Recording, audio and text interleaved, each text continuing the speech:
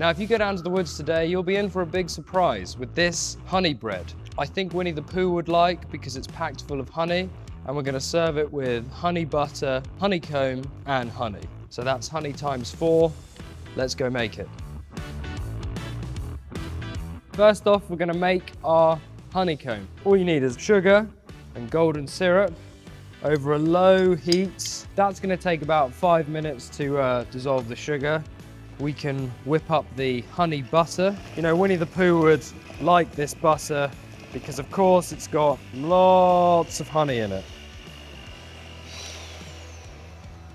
With our butter fluffy, we're just gonna spoon that out and put it in a butter dish here. So once our sugar's all dissolved, we're gonna add the magic ingredient, the baking soda. That's gonna make it go crazy. That's what we want.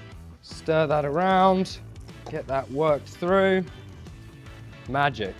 Once that's puffed up, it's filled up the whole pan, we're just gonna spill it into baking tray.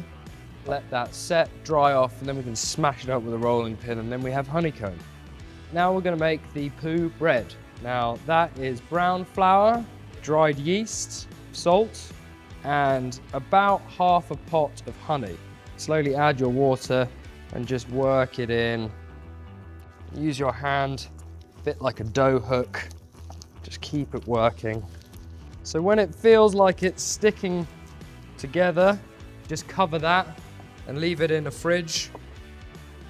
Here's our bread dough, been proving overnight in the fridge. As you can see, it's doubled in size. And get some flour on the board like that. Dough onto the flour.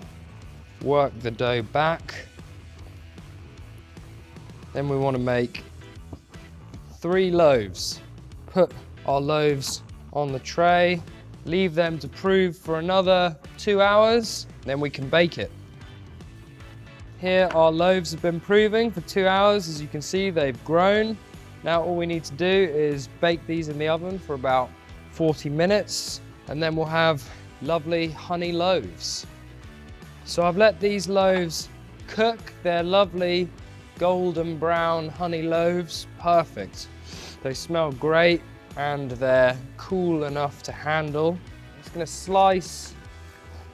Ooh, lovely. With our honeycomb we made earlier, just smash into it. And this makes lovely golden honeycomb morsels. I'm gonna get some of our honey butter, just spread it across like that. Some real honey. Honeycomb dust, sprinkle it on. And there we have it. Honey bread with honey butter, honeycomb, and honey. Perfect for any Winnie the Pooh themed party.